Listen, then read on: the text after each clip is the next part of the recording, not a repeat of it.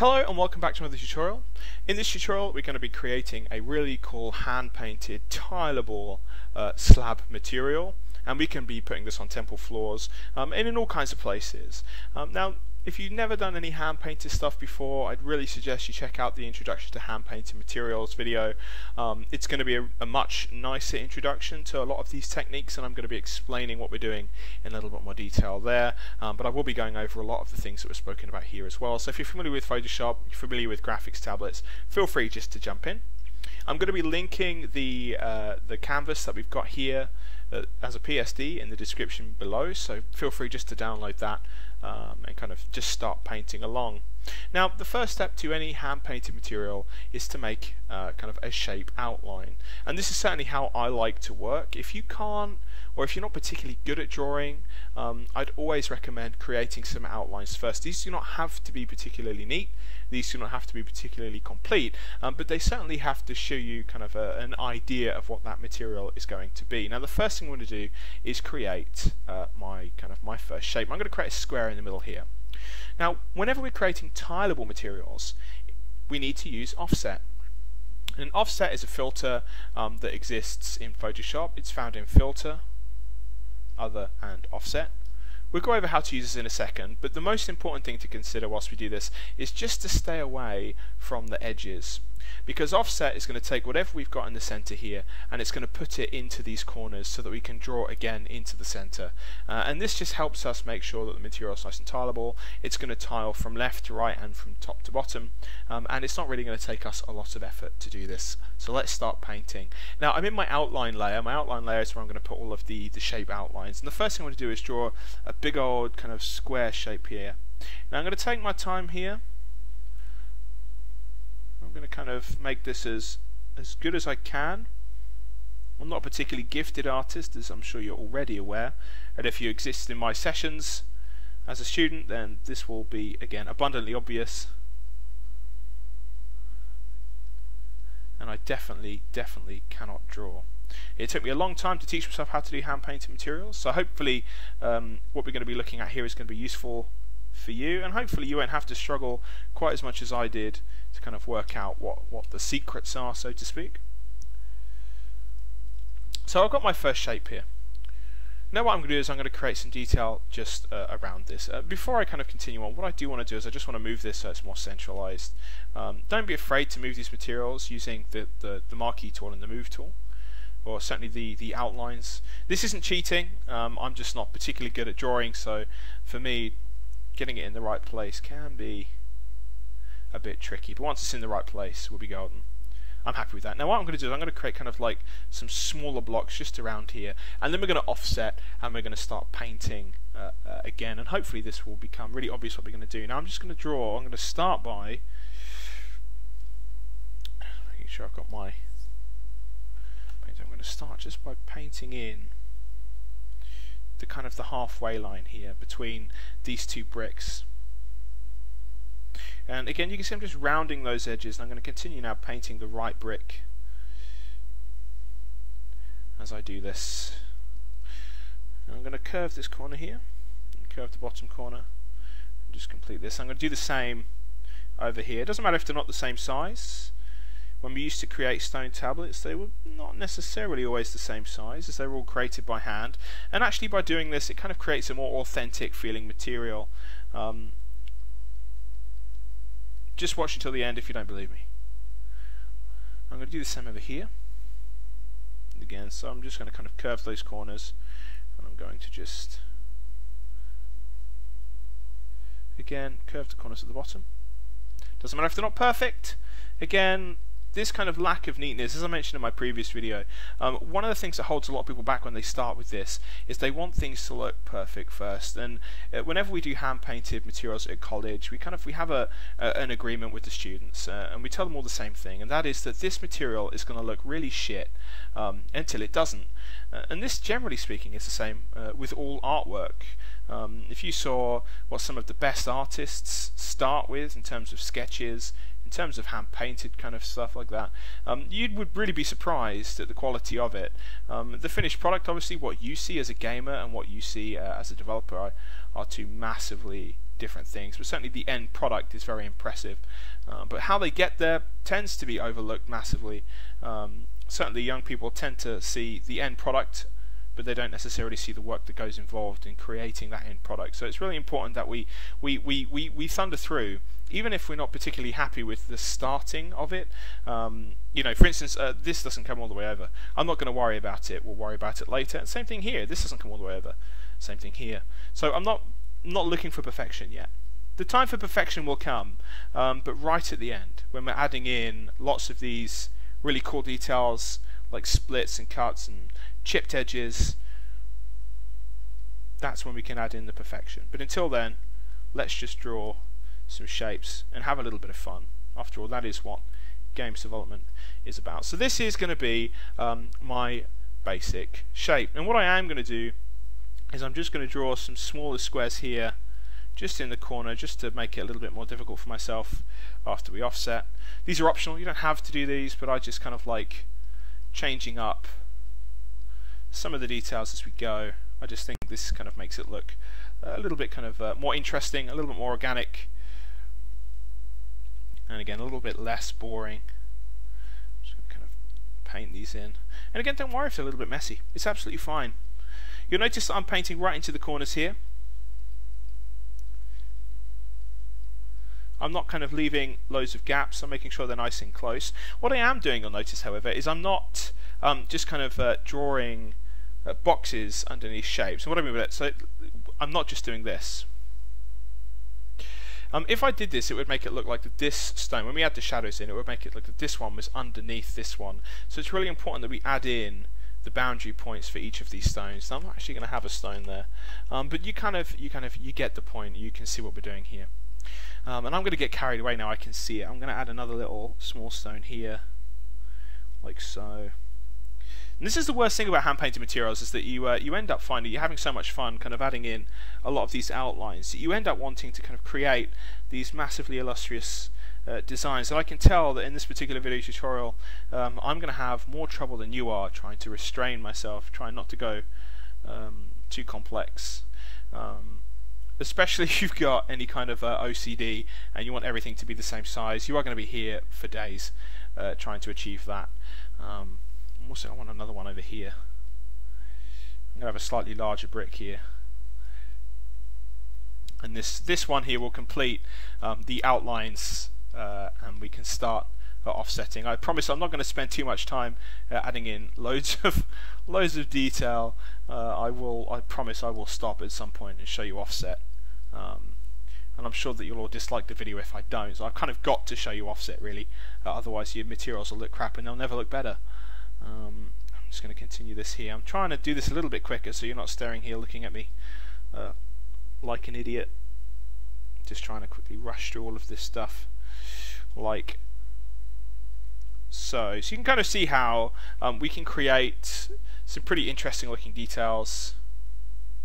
We can, just before we offset, we can kind of touch some of these up just to really refine them. It's probably easier to touch them up now than it will be later on. So if you make sure that we kind of, they're really obvious shapes, and that's really it. We just need to make sure that these shapes are obvious at this stage.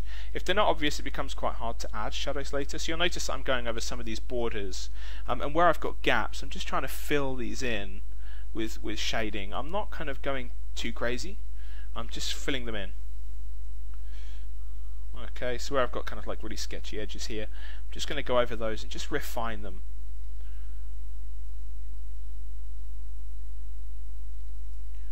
Like so. So where I've got little gaps, I'm just going to shade those in.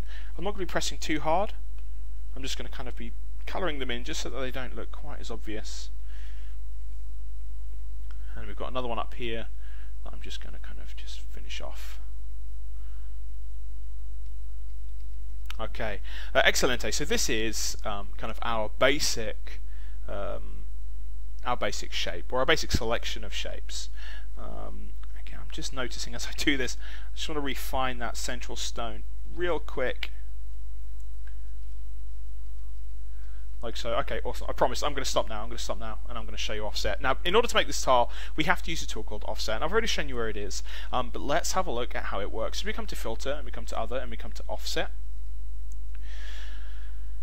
what we're looking for is we're looking for creating the horizontal and vertical size. We want to be half the width and the height of the canvas size as a whole.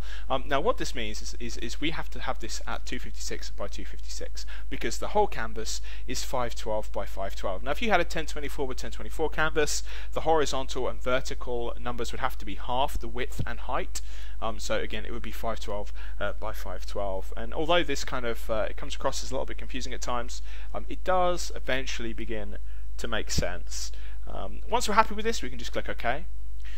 And as we're painting, it's very important that we toggle between these two views. Now this is the offset view, and if we press Ctrl Alt and F, this is the original view. And as we paint, we're going to be switching between these two views because we're going to be using this view here to fill in the gap, and we're using this view here to tidy up any of the edges that we end up kind of creating that don't look cool or don't look good.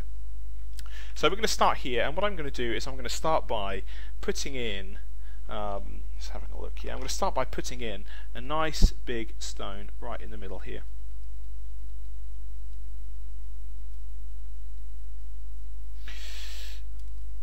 I kind of want to join up all of these if I can.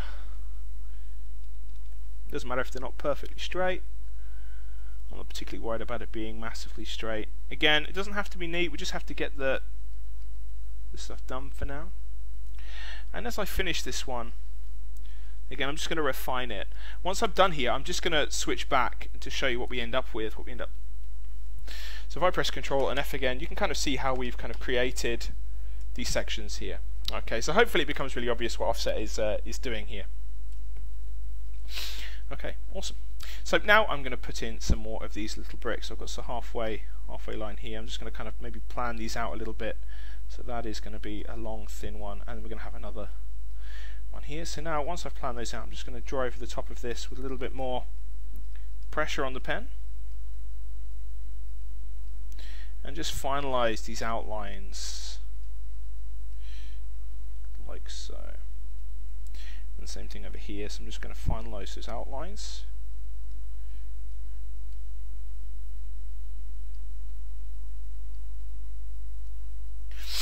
And we're going to do the same up here. Now, you can kind of see the pattern that this is creating. So we've got one that's going this way, we've got one stone that's going this way. Like so. And we've got another one that's going this way. So that's what we're going to try and sort of replicate here. And then I've got two, I say two, I'll put in my halfway point, and I've got two slightly smaller squares here. So all we're doing when we do this is we're just replicating the patterns here. Just going over some of these just to really bring out any of those edges that look a little bit soft. And again here, I'm just going to kind of put in the halfway point. Try and plan this a little bit. That seems to be where the texture's going. This will just be because I can't draw a straight line to save my life, so that's why we've kind of got this skew here. And this is fine, this is like not going to change the material at all. It'll still end up looking badass. And you notice I'm staying well away from the edge. I got a bit close here, but I'm not going over the edge, so I'm fine.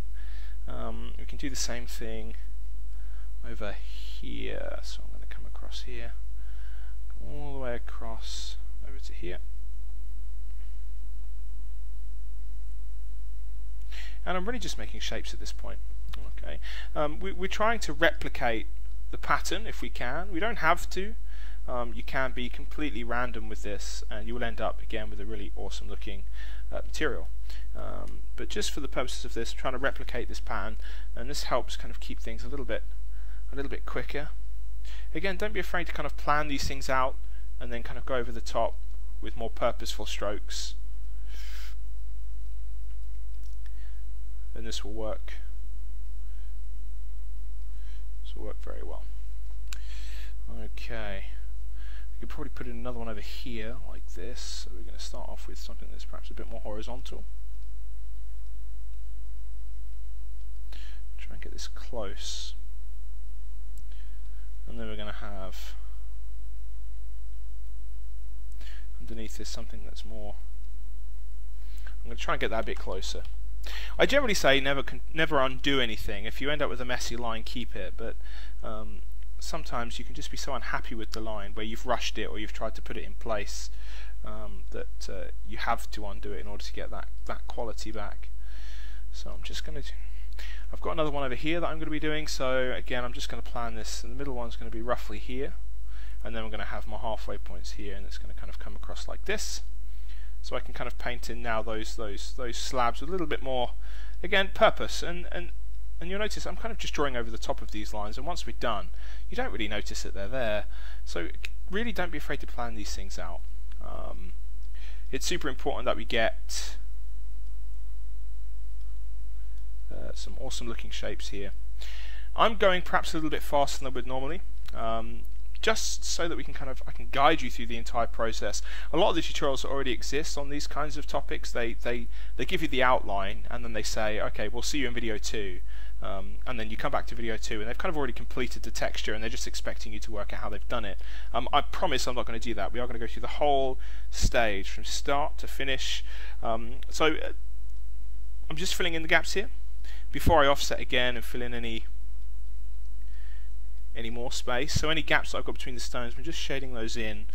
This just ends up creating a really nice join between a lot of these rocks. So this is going to look really awesome when it's done. But you can kind of see the pattern that we're creating here.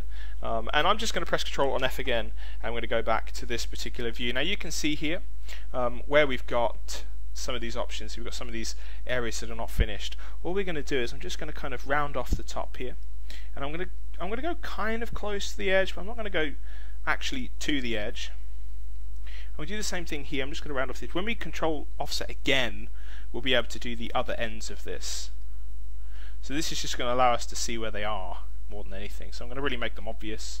One thing I've seen some of my colleagues do as well is, in order to make it obvious, they'll put like a little X on the areas that they're interested in. So this one, this one, this one, and this one are the kind of the main focuses. And then when they do that Control and F, you can kind of see that they become apparent. We can see them here. So that is essentially what we'll end up be creating. So these will tile over here, so we can just create that a little bit more detail. And this one will eventually tile down here. So again, we can just darken the edge here without going into too much detail, and then we can get rid of those X's once we're happy with the offset itself. So I'm just getting rid of these like so, and we switch back to the pen. And this is essentially how we create our outlines. Now the next step after this is to add some shadows and highlights, and we're going to be doing this in video 2, so I hope that this little outline tutorial was useful to you. One thing you can do is just make sure you're going over these, really bring out the rocks, really bring out the shapes, and this is going to help you in the next video with your highlights and shadows. I hope this has been useful. I look forward to seeing you in the next video.